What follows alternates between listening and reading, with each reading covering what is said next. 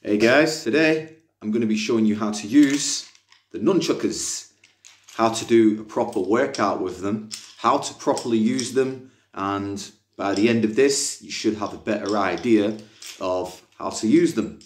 Now, I'm by no means a master of these things. That title belongs to somebody else, not me. I know how to use them, and I'm going to show you guys how to properly use them, and you can get a workout. Okay, now there are a lot of different types of nunchuckers that you can use. Now, the ones I'm using at the moment are wooden, and the chain is quite long. I prefer to have a longer chain. It just gives you more reach. I do also have this pair. It's a smaller chain, so it does feel different. You won't actually realise this until you start using them, that the chains do make a massive difference. They're wooden as well. I thought it was metal. They're wooden. So these are wooden ones. You can use these. I've had these for a long time, but like I said, the chain is shorter. I like to use the long chain. The first pair of nunchukis. The first pair of nunchucks that I like to use was the rubber. Well, it's not rubber, it's more of a foam. So you can see there, it's got a plastic inside to it. The outside layer is foam. They're good for learners, for beginners. That didn't hurt. No, because it's foam, you see? So you'll probably find these on the internet. I got these. This was actually the first pair of nunchucks that I ever purchased. It was in Manchester, Chinatown. I can't remember the shop. It was a long time ago.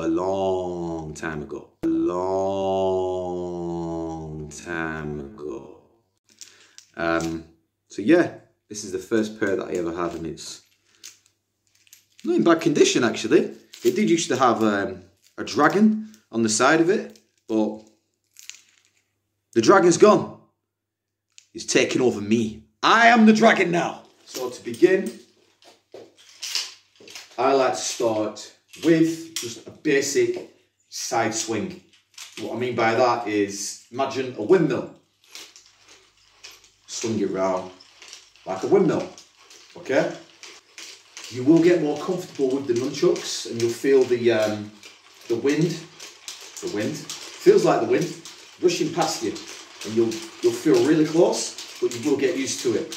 You can then speed it up as comfortable as you can, and then come to a nice stop.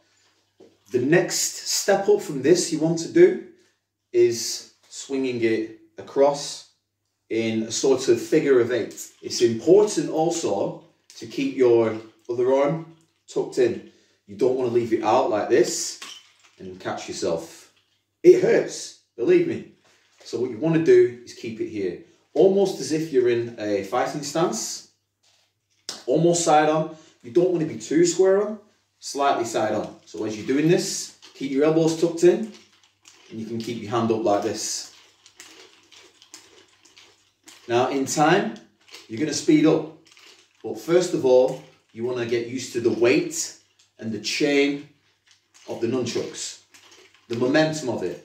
What you can also do, like I'm doing here, is shift your weight from one side, bounce on your toes. You can even turn.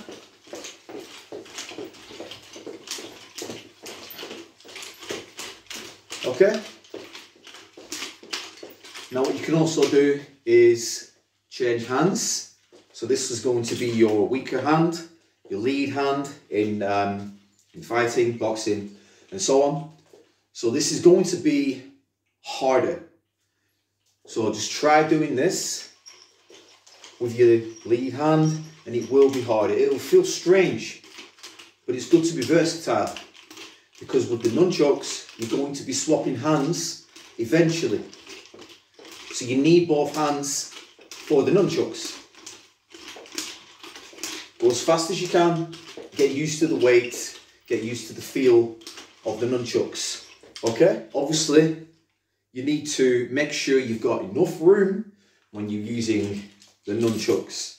you don't want to break anything, because your wife and your kids will get in the way.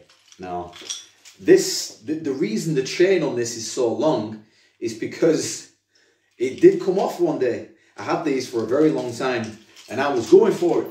I was in the zone. I was swinging. I was windmilling, and they come off. I was left with one handle. The other handle flew off into the living room and almost hit my wife's head. It didn't. It almost went into the window as well. Luckily, nothing broke. Nobody broke, and it was okay.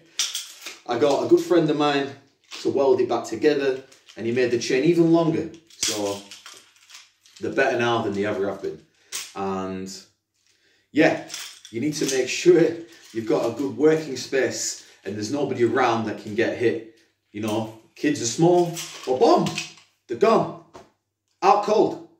So you don't want to do that. You need to make sure you've got enough room to work. With your crossovers, you're basically going to catch the nunchucks behind your arm here. It's going to go over your shoulder and you're going to catch it underneath. The way we drill that is here, and we'll go like this. Catch. And then from here, you're going to swing to the opposite side and catch here. And then again, and again, and just keep repeating that. For this exercise, it may be better to stand square on. It is hard to begin with, and you do get into a rhythm. You do find a rhythm as you do this, and in time you will get faster and faster. What does help is when you just do your figure of 8, windmill, and then go into it. Build up your momentum first, then go into your crossovers. Now what this exercise is really good for is your hand-eye coordination. Obviously, if you miscalculate it, you're going to miss, you're going to hit yourself, you're going to hurt yourself. That's not what you want. The thing with nunchucks is they can be quite scary, especially when it's going fast, because you feel like it's going to catch you, it's going to hurt you. You can't be too scared of the nunchucks. You need to have a respect for the nunchucks. And what I mean by that is it will hurt you if you lose concentration. So you need to have concentration at all times when you're doing it, but you need to be comfortable that you can pick it up. You can pick the speed up and not always think about hurting yourself. As I was going over my shoulder to catch it, I'm not going to catch it. I'm going to use the chain to roll over my arm and then roll back, just like so.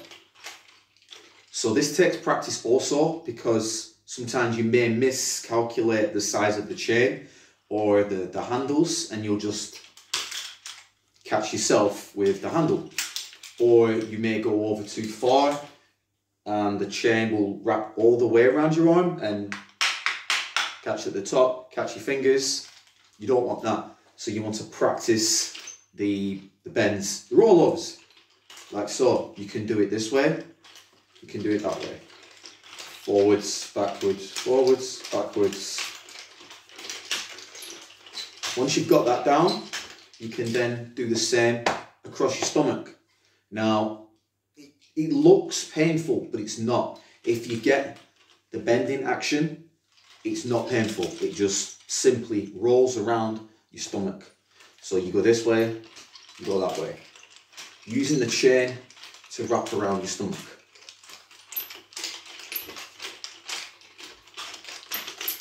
Obviously speed it up in time as well. Remember your windmills, build up that momentum. So you can mix that all together now. So you've got your crossover, you've got your rollovers, you've got your windmills, you've got your figure of 8.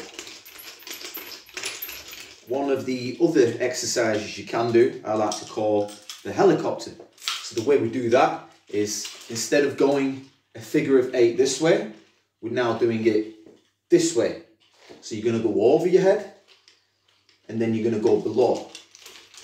Obviously, you need to be aware of the distance between the nunchucks here and your stomach and your head. The last thing you want is that. So be mindful of where the nunchucks are. Also, you can do this with your other hand. Remember, it's good to be versatile in both hands. The helicopter as well, that can be used as a strike. So you'll be over the top, underneath, like this.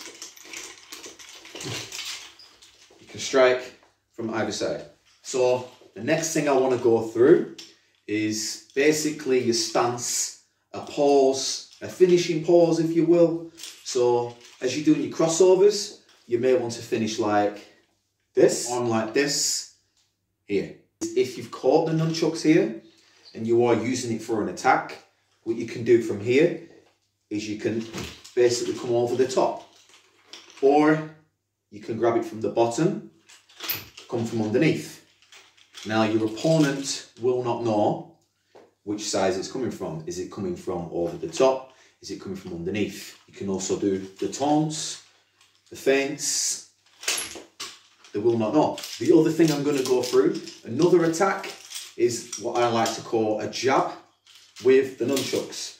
What you're basically going to do is you're going to hold the nunchucks like this and you're going to basically jerk it out so that the nunchuck comes away from the other handle, stops here, and then you're jerking it back. So it's this motion. Okay? This will take practice to get the weight, the feel of the weight of the nunchuck, but it's basically in a faster motion. That's it. But it's the jab.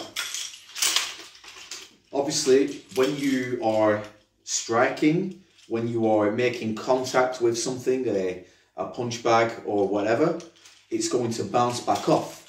So the bounce off of the opponent or the bag is going to give the nunchucks another movement to think about. So as it's bounced off, it's here. You want to be in control of the nunchucks at all times. But remember to use the momentum of the nunchucks to gain back your pause. So the next thing I want to go through is catches. So as I was saying before, when you are going over the top, this is a catch. You may want to catch it from behind. So from this position it would be like this, or go underneath. Missed. Top, underneath. Top, underneath. You might not always catch it, but you can style it out in a way, you know? Miss, catch.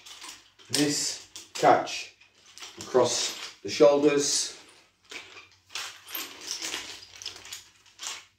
It can be a workout. So what I mean by this is when you're doing your crossovers, you could do this for a couple of rounds of maybe 1 to 2 minutes, maybe 3 minutes, however long you want to go, depending on your fitness, and you're just going to drill the crossovers. So you're going to be doing this throughout the full round. If you mess up, it's okay. Just reset, carry on. Don't let it knock your confidence. Just keep going. Now you may start to feel this, and that's good, because this is why it's a good workout for you. It's going to be good for your hand-eye coordination. It's going to be good for your shoulders, for your deltoids, for your arms, and basically just your concentration, your focus is really going to help that. I like to use these when I've got the time without the kids in the morning. So I'll finish my workout and I'll start using some nunchucks. Or maybe if I do a late workout, it's night, everybody's in bed, I've finished my workout, I'll then start using these. I used to use them a lot as a child. This is why I feel more comfortable with them now. But I did start on the practice nunchucks, which I do highly recommend you get. So on that note, I'll see you next time.